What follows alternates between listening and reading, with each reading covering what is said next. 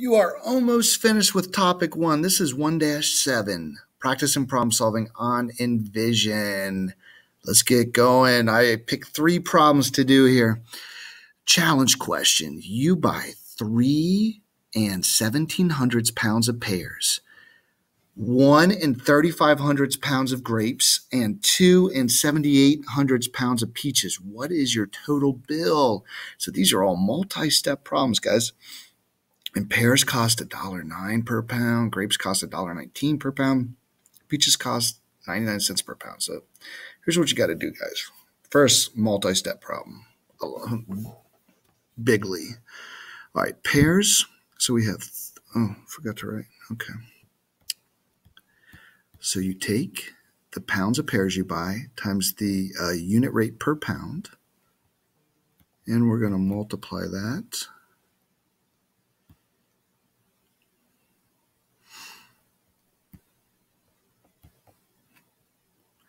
Now see this 0 times 7 says, so I'm going to add 2 placeholder zeros, go right to the 1. Okay, 7, 1. Okay, now I'm going to add up those. And I got to write smaller if I want to fit all this in. Hope you're having a great day today. And now we have 2 places beyond the decimal here, 2 places beyond the decimal, and $1.09. Total 4 places over. Now, guys, you got to round to the nearest cents. You see this here? Round to the nearest cent as needed. So if you missed it, this is probably why. So round that to the nearest cent. So look, the nearest cent is the hundredths place.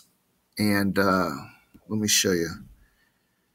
When I have 3, there's the hundredths place. Okay, this 5 right here, guys, tells this 5 could go to a 6. So this one rounds to $3.46. All right, so I'm going to erase this. $3.46. Is that what I had, guys? I hope so. So pears equals $3.46. Now let's do grapes. Grapes. 1 3500 of a pound times 1 1900.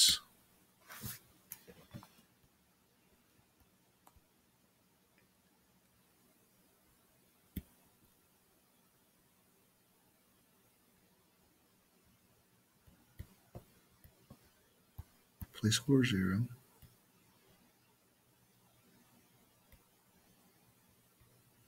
Not 2 placeholder zeros.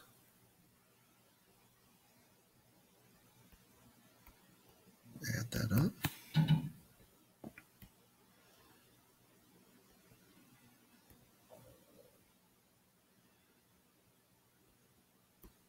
Four places beyond the decimal.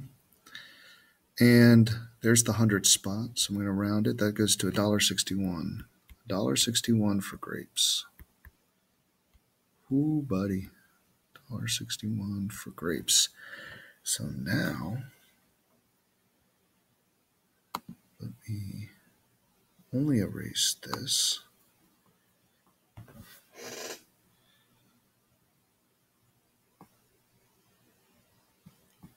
Okay.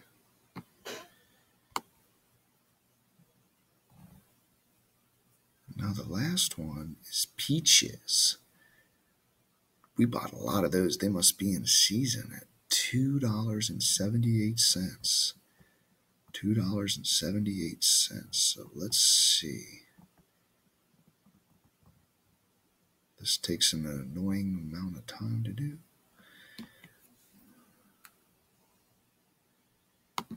And what is the unit price? 99 cents. Couldn't they just make it $1? That would have been easier, right, guys? Right? 278 times 99 cents. Oh, just make it $1. 63 plus 7. 18 plus 7 placeholder 0.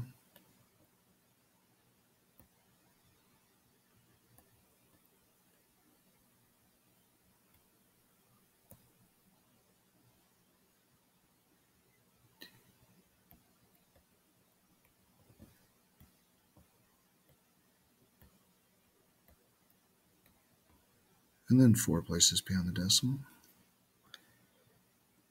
Rounding right here. So that 2 tells the 5 to stay the same. So $2.75 for good old peaches. All right, now we got to find the total, guys. So we're adding it up. So you can see we've used multiplication with decimals. We've used adding now with decimals. And that's what this 1-7 practice and problem solving on EnVision is helping you to go over, kind of reviewing everything and putting word problems to it. So just take it one step at a time. It's overwhelming for me too to see everything you do, and then you just take it one step at a time and you can solve it. And learning how to solve problems, you might not solve these in your everyday life, but learning how to solve problems in general like this will help you with all the problems you encounter in your life. 782. Now there's so much room for error. So if you get this wrong, don't worry. Just go back and check everything that you've done. I mean, I possibly could get this wrong right now. Don't get discouraged if you did get it wrong. Just maybe go back and see what you missed there.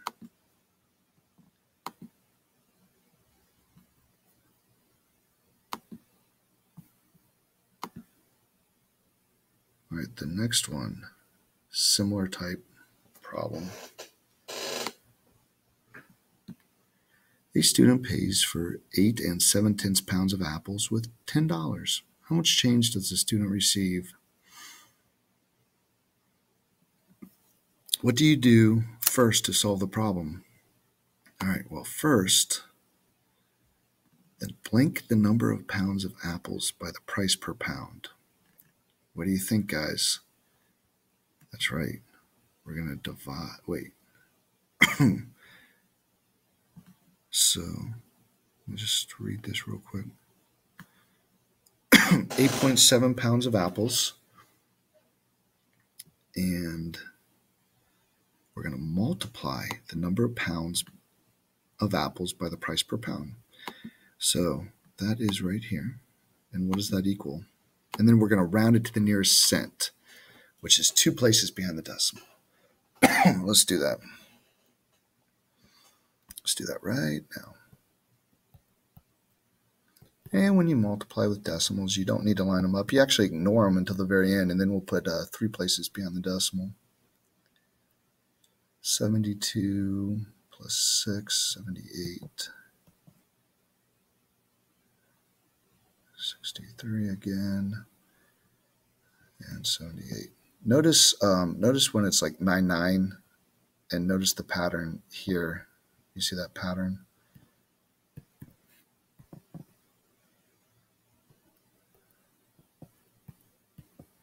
And there's 3 places behind the decimal.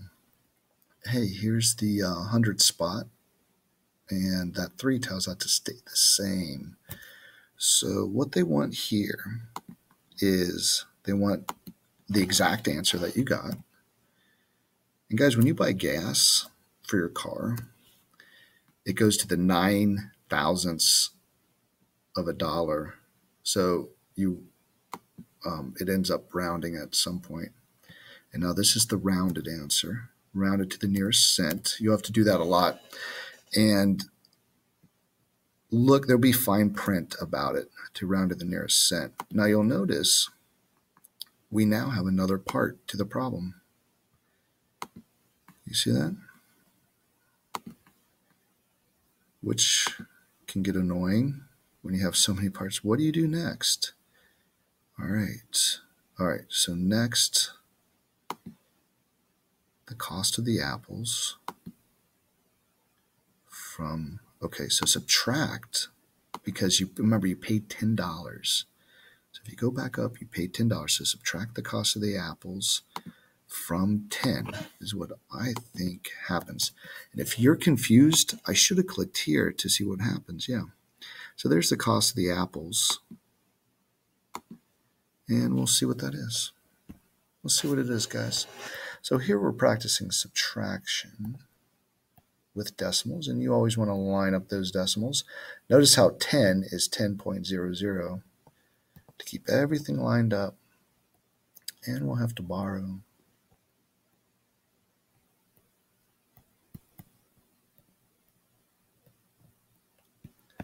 $1.39.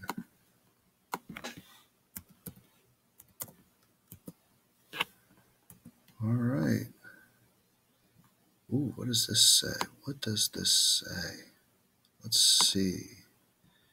A customer pays $3.27 for oranges and $4.76 for pears. How many pounds of fruit does the customer buy? Oh my, okay. We can do this, guys. We got it. So, $3.27 for oranges and $4.76 for pears. All right, so what do you do first to solve the problem? What are my choices? Okay, oh boy, I wish they spread this out. So, what do I do first? Let's see, find the number of pounds of oranges and the number of pounds of pears purchased by dividing the amount paid for each type of fruit by the price per pound. There are blank pounds of oranges and blank pounds of pears. Okay, let's see what the next one is. Add the number of pounds of oranges purchased to the number of pounds of pears purchased to figure out the total amount of fruit. Let's go back up here and figure out. So that much money in oranges, that much money. How many pounds of fruit does the customer buy? So we got to do it individually. We can't add that together and then, because they have different unit rates per pound. Okay, so basically what we're looking for is we have to divide. We have to go 327 divided by the unit rate here. We have to do 476 divided by the unit rate here to solve this problem. By dividing the amount paid for each fruit by the price per pound. Yeah, I think that could be it. Add the number of pounds? No. Find the number of pounds of oranges and the number of pounds of pears purchased by multiplying the amount paid? No. So it's definitely the A for me. Okay, A for me. Okay. Now, here's what we have to do. There are blank pounds of oranges and blank pounds of pears. All right. Now we're ready. Whew. Let's see what we can do here with this. So what I'm going to do is oranges first. And this practice is, and we got to go up to see what we got. I'm going to write this down. 327. So you thought there was only two problems here, but they're multi-step, so that's why we only had two. Okay. So was that 479? 476. Good thing. 476. I'm going to rewrite it. So 476 divided by $1.19.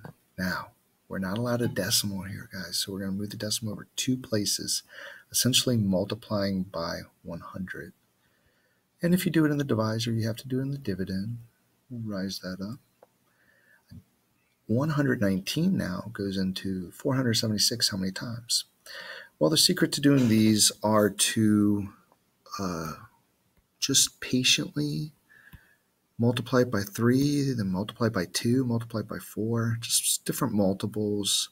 Just go off to the side and do that. And it's kind of therapeutic and zen-like, I think. 357. Let's try 4. Let's see if 4 works, guys. 4, so, oh, man. That worked right away, didn't it? Yes. Okay. Now we're getting somewhere. So, 4 pounds of pears, guys. Ooh, that was good. 4 pounds. Come on now. 4 pounds of pears. All right, now let's do 327. Oops, 327 divided by. What was it? Oranges, $1.09. Now we're not allowed a decimal here in this divisor. I'm going to move it over. Move it over here. Let's try $1 times 3.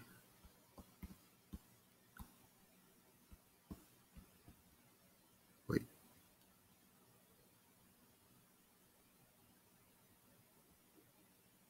I was hoping that would work. Double check. 327. Oh, yeah. You know what I did, guys? 3 times 0 is 0 plus 2 is 2. So there should be 2 here. Oh, I made a mistake. That's okay. That's okay. We figured it out. Okay, good job, guys. Good job. 3 pounds there. Man, that's a lot of work for one problem, isn't it? So many parts, so much to do. Oh, yeah, we did it, guys. Well, hey, that was 1-7, practicing problem solving for 6th grade math EnVision. My name is Jason Jacobs. Hope this video helped you, and I'll see you in topic 2. Bye.